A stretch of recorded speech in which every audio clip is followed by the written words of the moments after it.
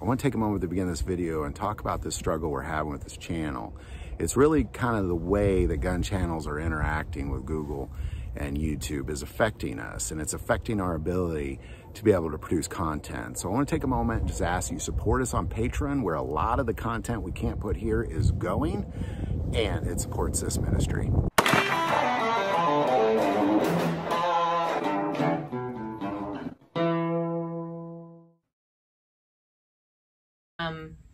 It seems like the majority of the population of Americans are already familiar with the concept of firearms and non-military and citizens, just regular average citizens owning firearms. So this is how we've been raised. This is the country and the way we have been raised in, and we know that this is a right, a Second Amendment right for every American citizen. However, there are other countries that do not have the freedoms and the rights that we so often take for granted here in the United States. That being said, the internet has now pushed everyone to a broader audience, a global audience. It's not just local, it's not just in your community or in your city or even in your state. This is international now. I mean, once you post something online, everybody that has access to the internet can see it, including people from other countries that may not have the same beliefs or freedoms that we have here. So I kind of wonder, because I have like every now and then I'll look, because on YouTube you can look like where are people watching from. Yeah, it's fascinating. It's mostly America, but you know, strangely, a lot of people watch gun content from Thailand. High level, like there's a lot of people watching God Family Guns from Thailand for some reason. As well as Iraq is another one that was always really high, which is really strange. Is this places that we have? Because I can look at how many views I got in each country. Is this like military, like I don't know, but it like just shows deployed how military with internet access, or is this like call center, like pay to monetize kind of like, I mean, like there was one time, and this was really cool, is in the very beginning, there was a guy who messaged me, and he was from a little island in Indonesia, and he was the only Christian on the island, and he was asked me to pray for him because he was under heavy persecution from everybody on the island, and is putting his family in danger and all that. And I just thought, that's kind of it's such a strange thought. But it really opens your eyes to the global aspect that you're talking about. Yeah. We have a small, short, direct route that we travel every day, every week, every month, every year, however many miles you put on your vehicle. There are more miles than that across the globe, and there are more people that you have never come into contact with that maybe they don't speak the same language as you, maybe they do, but maybe they do or don't appreciate the same things as you too. So sure. Human condition, just good stuff. Yeah, it's everywhere. Right. That's really curious though, like all the people from places across the globe.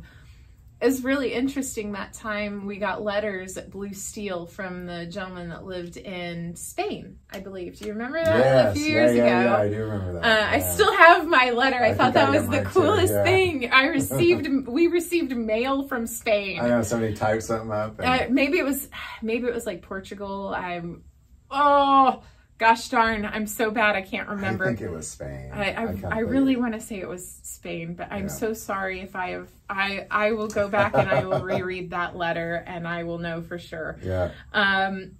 But yeah, that's cool that there is a international audience, but at the same time, I wonder if that is why certain platforms demonetize or censor is because it is not allowed in the other parts of the country. Well, there are certain countries, like if I don't know which ones they are offhand, but I know if that was the case, you just wouldn't get paid for anybody watching it in that country. If that makes sense. So, like, if you were in that country and you clicked on an ad, I wouldn't get anything for it. Yeah. Yeah. But YouTube still That's gets all right. you YouTube know, always gets paid. Yeah, of course they get paid. the platform always gets paid. Always gets paid. The content providers don't always get paid. That's the unfortunate part. So that's pretty interesting, though, the global audience and how things work. Fascinating. Well, just guns are going global. Always have, always will. So, That's true. I mean...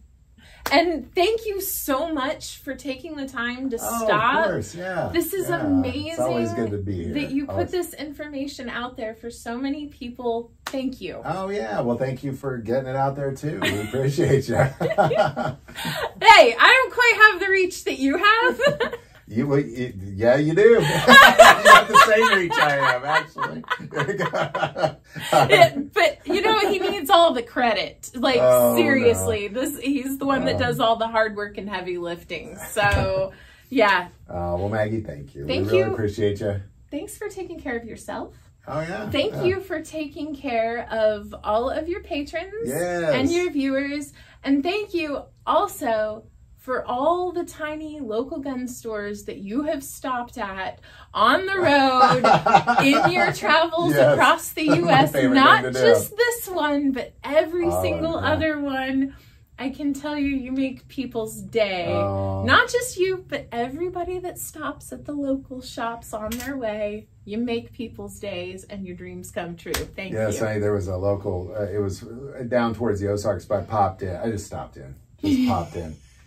And this guy goes, I was always wondering if you'd ever stop in. I was like, yeah, and I kind of was looking around, and all of a sudden, like, 5 of his relatives showed up. You know? He probably texted me, you'll never guess who's here. Guess who's in the store. It was really kind of awesome. I actually bought a gun from him, too. Yeah. That's freaking sweet. Yeah. That's so cool. I've gotten phone calls out of state for shops that you've stopped. I'm sending a gun to you. You will never guess who this is for.